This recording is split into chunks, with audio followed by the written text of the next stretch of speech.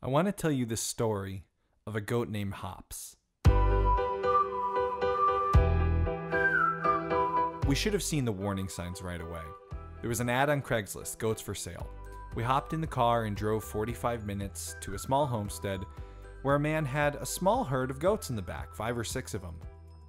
And yet, only one was for sale, already tied to a stake, separated from the herd. We should have seen it as a warning sign. And for all you future goat owners, buyer beware. If there's only one goat for sale, and yet there are 5 or 6 there, there's a reason.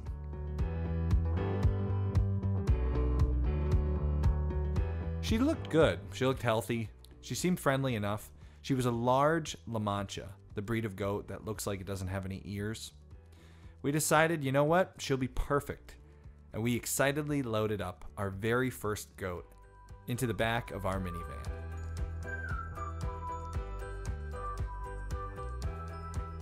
We drove home talking about the fresh milk we'd be enjoying in just a few weeks because she was pregnant.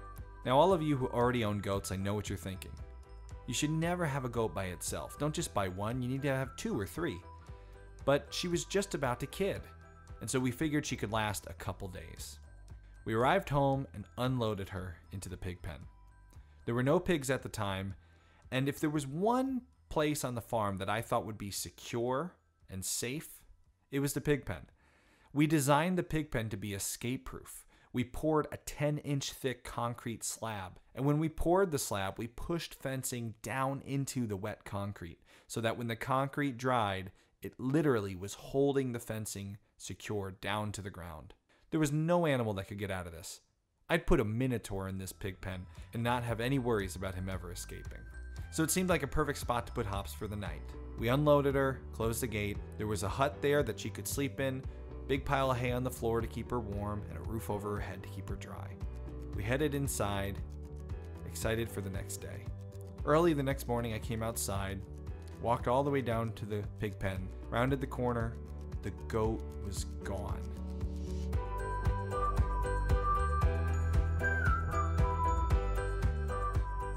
I looked all around the farm. I checked in the other barns, looked at our hay stash, calling and calling for this goat that had no name. What do you say when you're trying to get a goat that has no name to come back to you? Goat! Goat! Come on, goat! We had on our hands what you might call an escape goat.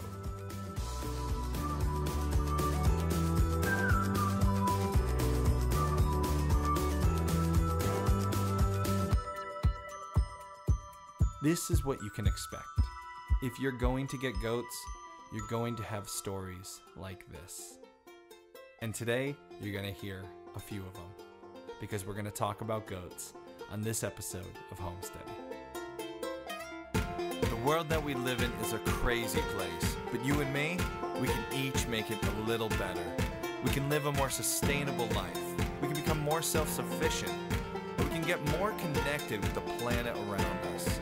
And we can do all of this together. So everybody, cozy up. It's time for another episode of Homesteading.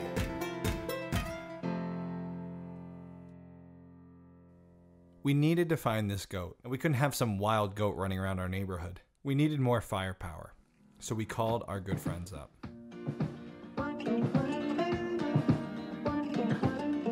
My buddy James has a couple of dogs that are trained to track. They specialize in tracking deer and other wildlife. But I figured a goat would be smelly enough to leave some kind of trail, and maybe they could pick up the trail and help us find her. James showed up in about an hour with his 2 girls, and they hopped out of the car. At first it seemed like there was no trace, but then it seemed like they had picked up something. In fact, they followed a trail right down to the road, and then in the middle of the road, there it was. Goat poop.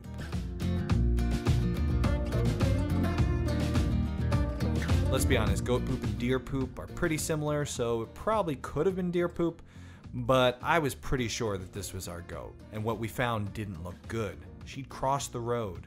There was a stream down below, and across the street, my neighbors with an alpaca farm. Maybe she was over there hanging out with the alpacas. So, we crossed the stream and headed into my neighbor's property. I asked them if they'd seen her. They came outside and helped us look. A few more hours went by, and finally we gave up. There was just no trace. We went inside feeling pretty awful. Like this was the biggest failure we'd had yet on our homestead. What could we do? Well, you know what I did next. What any smart millennial who had just lost a goat on his hipster farm would do. I Googled how to find lost goat.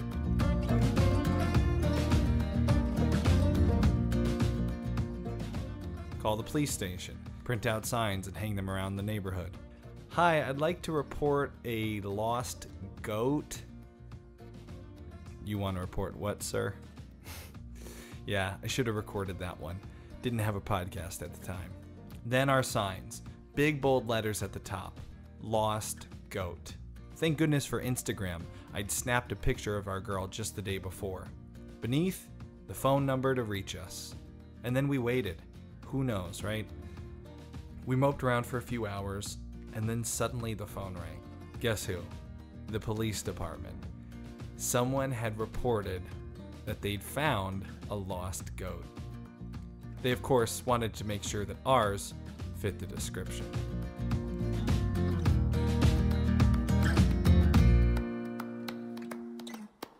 So where had she gone? Turns out Hops had done just that, hopped over the fencing and took off across the street, right where we thought, headed through my neighbor's yard and over their mountain, 4 miles across to another road behind their property to somebody's home. We pulled down their street, walked up to the front door, knocked. I think you have our goat? We couldn't believe it. They led us into the backyard, and there they were.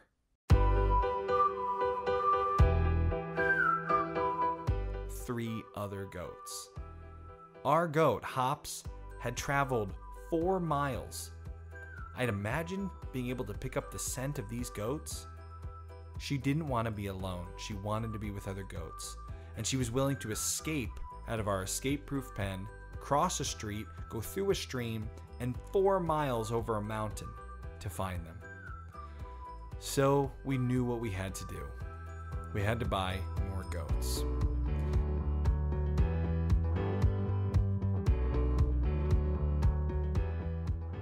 We figured if we could have a goat on our own property that couldn't escape, Hops would stick around. And so we searched Craigslist for the smallest goat we could find. Enter Yo-Yo. Yo-Yo is a bit of a mutt. She was a smaller goat, which meant she definitely would not be able to jump over the fencing. We figured, all right, this goat is the right pick for us. And so we loaded her also up into the back of the minivan and brought her back home to the homestead. We named her Yo-Yo because we figured if Hops were to jump out, she'd always come back, thanks to Yo-Yo. Yo-Yo was now the anchor goat. Yo-Yo turned out to be a great purchase. She's the best goat that we've ever owned. But Hops didn't work out for us. Eventually, we did, well, you know what. We posted her on Craigslist. And when the man came to buy her, you know what we said. Yep, that one right there. She's the one for sale.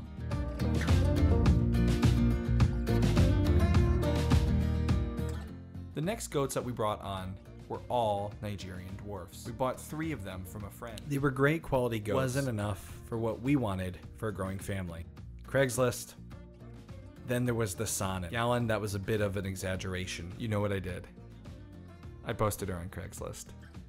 Then there was Lido, another LaMancha. I think she's a dog. She's pretty darn annoying. Somehow she's avoided the Craigslisting. Then the Nubians, 3 of them. A couple of them killed themselves off eating poisonous plants. As I go through this list, I find myself asking myself the question. Goats are the worst. Why have I owned so many?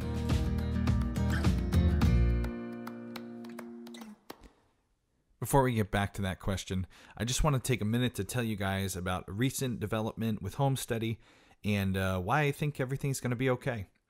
So we just wound up losing one of our sponsors. Nobody panic. Here's why. I have serious faith that this Pioneer program is going to be able to help us keep the show going. Homesteady is a serious time investment. Each episode of this podcast takes me about a week to produce, like full-time job hours. And then there's the website and the YouTube channel and all the other stuff. Plus, there's the Pioneer Library, which we are filling with master classes on homesteading and some amazing homesteady Pioneers only podcast episodes. There are 2 from this episode about goats that you're going to want to listen to. You'll hear about those in a little bit. So we've lost this sponsor, but that's okay, because if you go and become a pioneer, A, you help keep the show going, and honestly, we can't do this show without your help as a pioneer. But it's not just a handout, because then you gain access to the Pioneers Library, which is full of video and podcasts. There's a ton of masterclasses coming out within the next year. The Pioneer program is a great program. If you want more home study, head on over to thisishomesteady.com, become a pioneer. If you love home study and you never want it to stop being produced, because honestly, there's always that possibility that it just doesn't work out. If you want it to continue forever, become a pioneer. And that seriously helps us keep doing this show. It's only $5 a month. And thanks. Yes, we've lost a sponsor, but I'm not worried. I almost feel like now's the time for us to go completely listener supported, so you don't have to hear commercials anymore, and you can get extra home study through the Pioneer Library.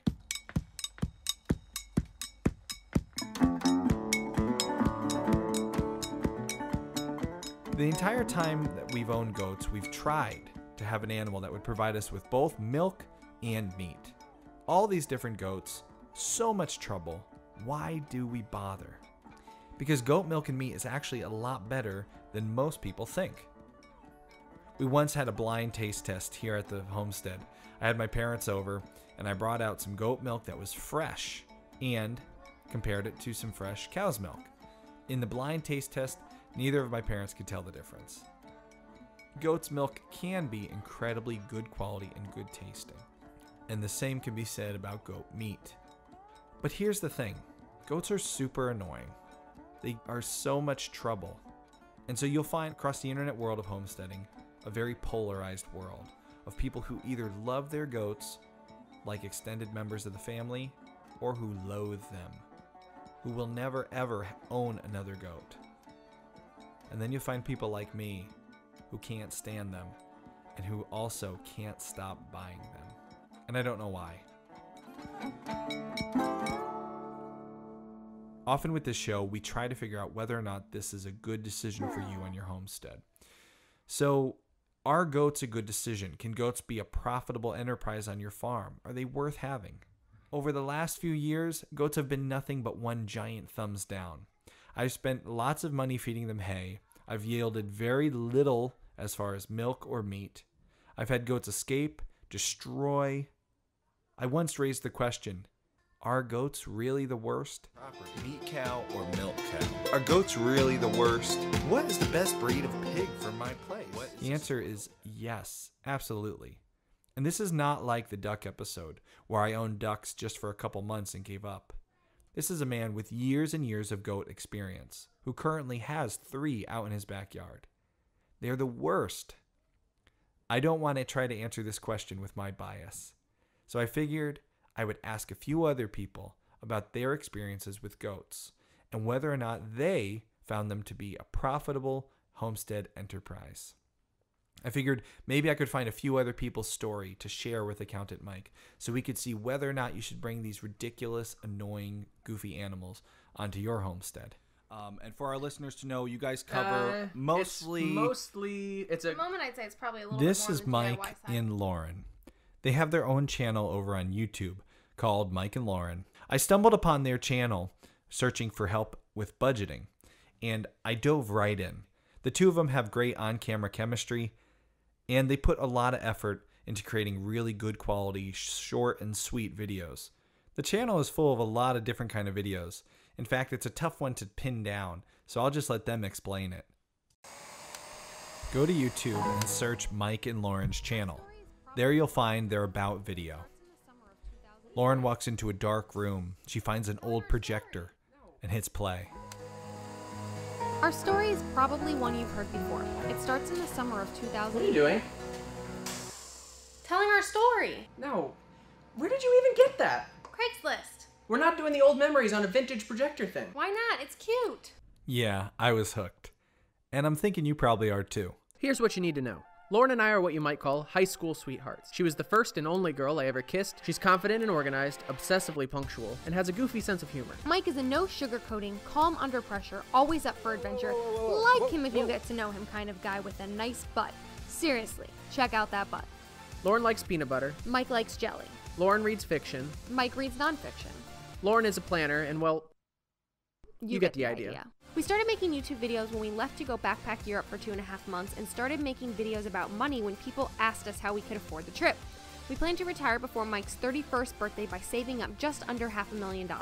Conventional wisdom says to find a niche and stick with it. We say poppycock. We're going to make videos about whatever the hell we want. So buckle up, Buttercup, because we're going places, and this is the channel to subscribe to if you want to go along for the ride. It's a great channel to subscribe to, and I did so right away. But something caught my eye in that intro video. Obviously, you can't see it because this is a podcast, but in one of the pictures, Mike was holding a goat. And although the channel seemed to focus mostly on DIY projects and some finance, I noticed the reoccurring theme of chickens and goats. And so I dove in deeper because I figured here's a couple who would make a great interview, and now I know how I'm going to get them on the show. We're going to talk about goats. Yeah, well, we actually met when I was, 12? Things went from there. And started dating when I was 15. They got married when they were both pretty young. I was 19, and Mike turned 21 on our honeymoon. They've always been a couple who've done things. It's just a little bit different. Shortly after getting married, they moved to New York City so that Lauren could go to gemology school. Moved into Manhattan, so she got the job at Tiffany. She was making decent money, so I quit my job. Mike toured the country with a quicksand pit. So you can run across this like fluid that's going like this. But as soon as you stop, you sink. But if you stop, you sink. So we called it the quicksand pit. They became entrepreneurial. They started their own biodiesel company. Right before we got married, I went to all the restaurants in our city and asked them to collect their oil and put out 50 55-gallon barrels and 5 300-gallon dumpsters. Then he got into the DVD rental business. Before Redbox, you know the DVD vending machines? Yeah. Ordered one of those from China and got it put in a gas station. No one knew what it was. They didn't trust a machine. The gas station that I put it in went bankrupt. He also had a coffee shop that he opened in that gas station that went bankrupt. Yes. So those two at once Failed. failed, but I don't. Location. Yeah, Right. exactly. Renaissance man and woman probably doesn't begin to describe it. You know the most interesting man in the world, like Yeah. commercials that they used to do. No, that wasn't Mike, but he did help with the show. The show was the most interesting show in the world. So they had a okay. couple cameras. So I learned everything. That was all self-taught. So it probably and was didn't a come very as much of a surprise to anyone who knew them when they decided to backpack Europe. We took a backpacking trip through Europe. We went for 2.5 months and brought only one backpack each, and that's where our YouTube channel kind of took off. They never really planned on becoming YouTubers. They just wanted to share their trip. We wanted to show our friends and family how we were traveling, and that was our intention. It was just to show family what we were doing. We had no bigger plans for it. But eventually the channel kind of took off. Because we just are now, this is a new business, basically. We Yeah. have been doing our YouTube channel for 2.5 years now. But we're quitting our jobs a little prematurely to try and go at this full time and basically treating it as starting a new business. And it's on this new business of theirs, this YouTube channel, that I stumbled across this video. We thought it'd be a good time to answer the question, does homesteading save money? And this is your second most requested video on our You Pick Our Next Video page. This really piqued my interest. How does a couple who backpacks through Europe suddenly become the owners of goats? It's like a paradox. When I think of backpacking Europe, I think about freedom and enjoying yourself and living moment to moment. And when I think about owning goats, it's like the complete opposite of backpacking Europe. You're constantly worrying about your goats, and they're constantly doing jerky things. What could possibly make someone go, hey, backpacking Europe was awesome, now let's get some goats? I had to find out. We'd always talked about how we wanted to go backpack Europe, and so we found cheap flight and a transatlantic cruise to Europe that was cheap. And so we kind of were discussing, this is what we want to do. We've always talked about it. Let's book it. And so we booked it, and then ask permission from our bosses if we could go for 2.5 months. It's easier to ask for forgiveness than permission. Well, it worked. They got permission, and off they go to Europe. While they're there, Mike, for some reason, started reading a book about chickens and raising chickens. Because you asked earlier how we stumbled upon homesteading, and I think it was just YouTube recommending a video. Like, I was watching videos in Portugal, and it recommended some homesteading video. And I want to say, who is Polyface Farms? Is it Joe? yeah, Joel Salatin. Yes, I think it was one of his videos. So then, got a Kindle book about raising chickens and raising goats, and just got super into that. I wonder how many people stumble across Joel Salatin and within a 6-month period suddenly own chickens and goats. Mastermind. But he's not totally to blame. And also just being in Europe, where their food standards are so much better than here in the States, without all these added unnecessary and bad for you ingredients, it kind of opened our eyes to what's happening here isn't normal. So to know where our food came from started to be, and that's been a pattern for us for a little while, is being frustrated with the quality and not knowing the source of our food here, and the laziness of fixing it yourself and actually doing something about it. So when we got back from Europe, we decided, let's actually do something about it. That is modern day homesteading in a sentence. Learning about your food, learning about the problems with the food system, and deciding, you know what? Now I'm going to do something about it. I know even McDonald's, which we don't eat at McDonald's here in the States. I couldn't tell you the last time I had McDonald's, but I love how suddenly defensive Lauren got at mentioning eating at McDonald's. It has a connotation. When we were there, I had been reading articles about how the French fries here at McDonald's in the States have just a grocery list of different ingredients, and there it's very simple: potatoes and salt and nothing else. So I said, I think we might need to go try McDonald's. I want to see if I can taste the difference. And so even just starting there, these ingredients that are banned there and they're not allowed in food are perfectly fine here, and no one's kind of stopping that. And that opened our eyes to how just frustrating that is to try to get something different.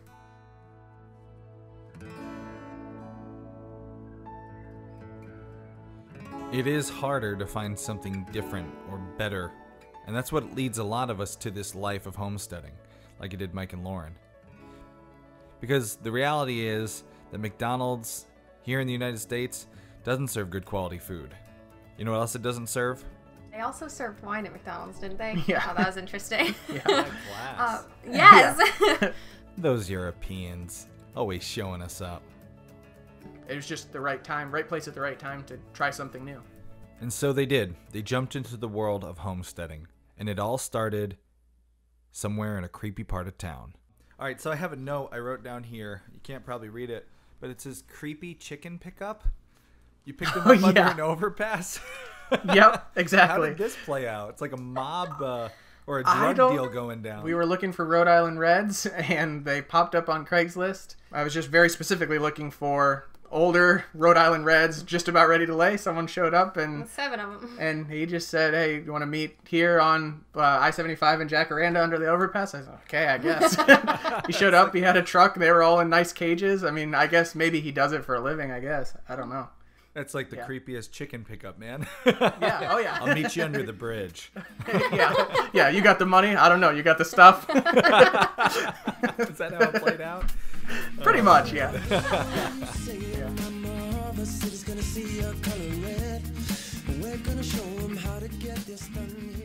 So they bought a bunch of chickens on Craigslist. You know what else they found on Craigslist? Goats. This episode of Homesteady is brought to you by Craigslist. Because thanks to Craigslist, we all have annoying goat stories. Thanks, Craigslist.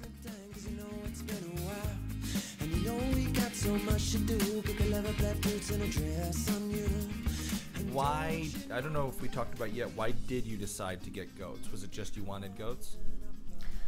It was because we were losing chickens. Because even I remember Mike started looking at different things that we could get to help to deter predators. And he was talking about dogs, llamas, or goats. And goats produce milk. Goats produce milk, which was why... And I remember fighting him on this. I did not want goats. I was not interested in them. It just seemed ridiculous that we were going to get goats. And then I saw the baby goats, and I was done.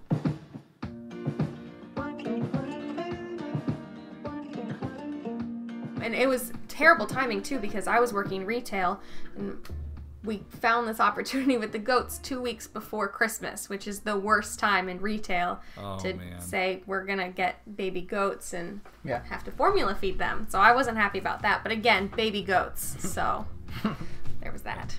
You called it this opportunity with goats. How did you find the goats? Craigslist. Craigslist again. Right. Yep.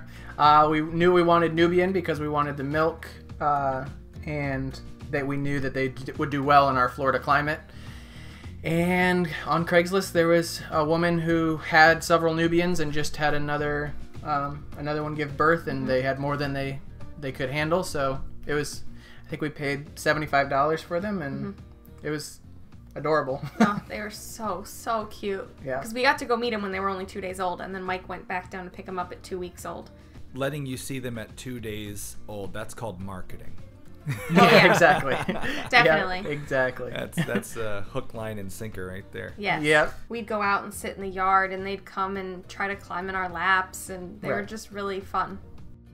Blanche and Doris. Blanche and Doris turned out to be a good addition to their homestead. They served as livestock guardian goats, keeping hawks and other predators away from the chickens. And for almost 2 years, Mike and Lauren lived the homesteading life. But eventually, their restless souls kicked in. They started to want to travel again. It was a really hard decision because we were coming up to where they needed to be bred so that we could start getting milk, because at this point we were just putting money into them, and our whole plan was that we would eventually get them pregnant, sell the babies, and have milk that we could sell. And that was how we would start generating some income from the goats. And it just got to be too much. We were traveling too much already just to have them, but then to add in, oh, by the way, you got to milk the goats 3 times a day if you're going to watch them. It's a surefire way to lose volunteers to watch the farm. And so they decided they had a friend who already had a homestead and goats who was interested. They would give the girls to him.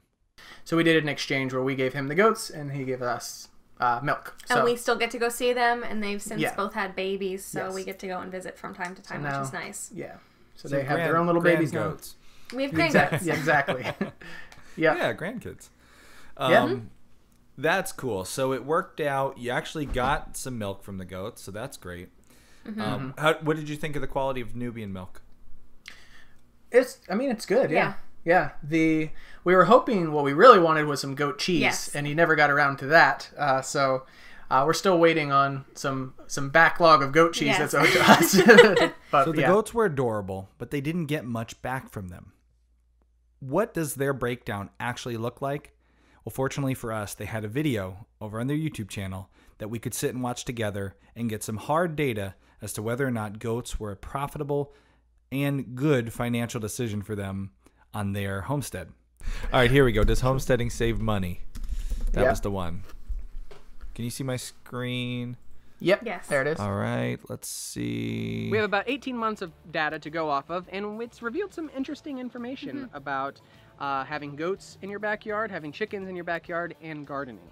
So without further ado, let's get right into it. So I looked everything up, and in total, we spent about $900 to buy our goats, to build the fence for our goats. Literally everything we spent on our goats, we spent $900. And goat milk in our area is about $10 per gallon. So we would need to buy 90 gallons worth of goat milk for that to make sense financially, and that doesn't account for our time. Those did not really work out financially. No, and really, they were our pets, and the reason that we gave them away wasn't even to do with the cost. It was just that we didn't have time with all of our travels. So that was the hardest part, was that they took so much time. But I do think you could turn goats into a business. That $10 per gallon goat milk price is on Craigslist, and if you had goats, you could easily make money from having goats. Second, In the aftermath, have you got 90 gallons of goat's milk? Not even close. No. We honestly just enjoy, that they're in a loving home. Right. And he's trying to make a business out of it himself. Mm-hmm.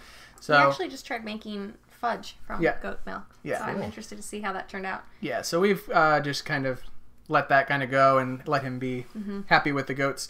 But no, we would nowhere near profitable on that, even with the arrangement that we came up with.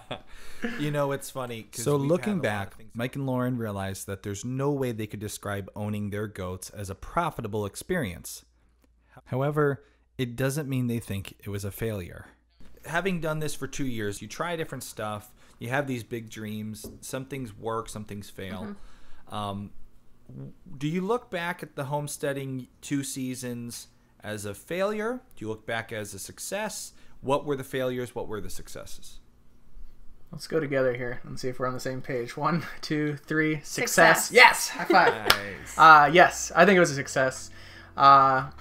We learned chickens, and you said, we'll talk about this later, was a success both, health-wise and financially, after we ran the numbers on it. Goats were a horrible disaster financially, but I still talk I mean, it's about the how same much I as your miss the dog, goats. Yeah. a financial disaster or unsuccessful. No, they were pets, and we just loved them. Mike and Lauren have had the same experience with goats that we have. They've pretty much been a money pit. All best laid plans kind of fell through. Before I go in and present this to Accountant Mike, I needed some sort of argument, some sort of way to prove to him that even still, there is a way to look at it where it's worthwhile. Mike had some good advice. This is my argument when I have my accountant buddy on and we go back and forth. My argument is always, at the end of the day, whether or not it makes money on my farm, if I enjoy doing it and I feel good at the end of the day, well, then it's worked out for me. If I don't enjoy it and my cucumbers are rotting on my countertop, well then. Right. It's a different And we story. have a video called "How Much Is Your Free Time Worth?" where Ooh, cool. you have to look at is the experience pleasant, neutral, or a negative experience for you. And so at what point, do you hire someone to mow your lawn, or is that a neutral experience? You get a little bit of exercise outside.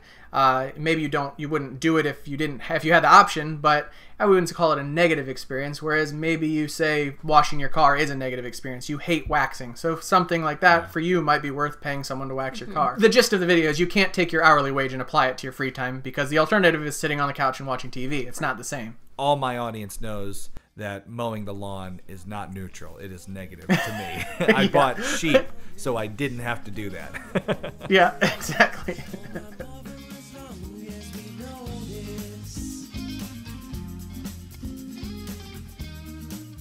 Mike and Lauren no longer have a homestead.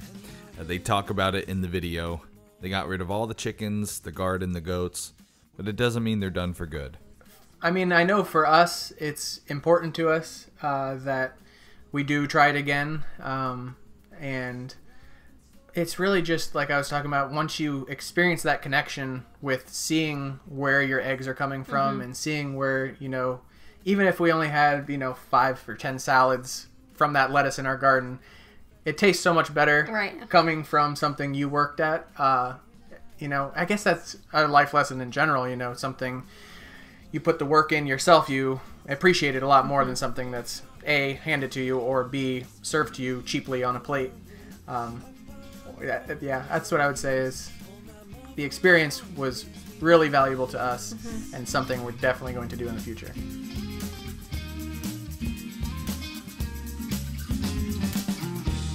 And I know you as well as you know me, and it's just so good to see that this is how we set it all. Mike and Lauren's homestead adventure is all done, but they have another amazing adventure planned for this upcoming year. They're going to be moving into an RV and traveling around the country doing DIY projects with their fans on YouTube. Make sure to go and check out Mike and Lauren's channel on YouTube, follow their journey, and hopefully somewhere along the road we'll be able to meet up with them again. You can find everything Mike and Lauren have to share on YouTube. Just search Mike and Lauren. Up on roses, oh my mother, as long as we know this, we be coming up on roses. Oh my mother, as long as we know this, we be coming up on roses. Oh my mother, as long as we know this. Mike, Lauren, and I went on to talk about their endeavors in gardening and in raising chickens. Here's something incredible. They found a way to make chickens profitable. The numbers totally worked out for them. They actually saved money on chicken eggs. If you want to know how they did this using the help of Craigslist and some DIY elbow grease, become a Homesteady Pioneer. The rest of this interview can be found in the Pioneer Library, where we chatted all about gardening, raising chickens, and how in the world Mike and Lauren were able to make raising chickens a profitable enterprise and why they're going to do it again. They also share some really great tips on buying on Craigslist and knowing how to price things and knowing how to figure out what the real value of something on Craigslist is so you make sure you're getting a good buy. Become a Homesteady Pioneer. You'll gain access to that bonus podcast, as well as our entire library of Pioneers-only podcasts, masterclass in homesteading, videos, and so much more. Head on over to thisishomesteady.com and become a pioneer. You'll help support the show and get a whole lot more homesteady. So if there's something that we've learned from both my experience and Mike and Lauren's, it's that having goats as kind of like a pet with benefits doesn't really pay off. There's no way I can bring this to Accountant Mike and get any hopes of getting a thumbs up. I was just about ready to give up. Figured this was a pretty good episode as it was. I had a lot of fun talking with Mike and Lauren. Maybe we should just call it. Forget about Accountant Mike altogether. And then I stumbled across a certain account on Instagram. Someone who had pictures of lots and lots of goats crawling across California hillsides. And she seemed to have a pretty good business based off this entire goat production. Can this person come up with a plan to make goats profitable? Could they show us a way to get a thumbs up from Accountant Mike? Find a way to make goats actually a worthwhile experience? Well, you'll have to wait and find out on part 2 of the goat episode, coming out soon. Make sure to subscribe to Homesteady so you don't miss it. And until then, remember, the road is rocky. Make home steady.